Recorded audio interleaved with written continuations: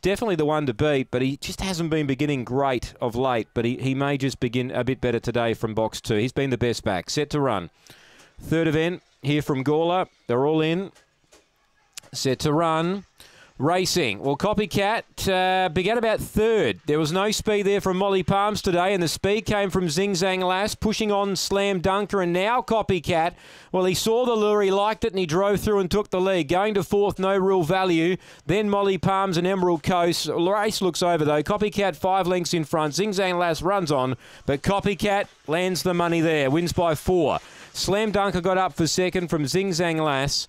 Now, fourth placing will be Emerald Coast. A gap to Molly Palm. She didn't begin today. And No Real Value last in. The time, 23:29. The best back runner wins. Copycat.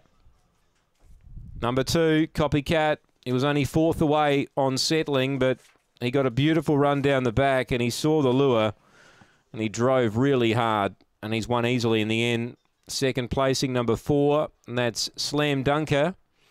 And 5, Zing Zang Lass will get third. 1 4th, Emerald Coast. 23:29 the time. 2 4 5 and 1, take note.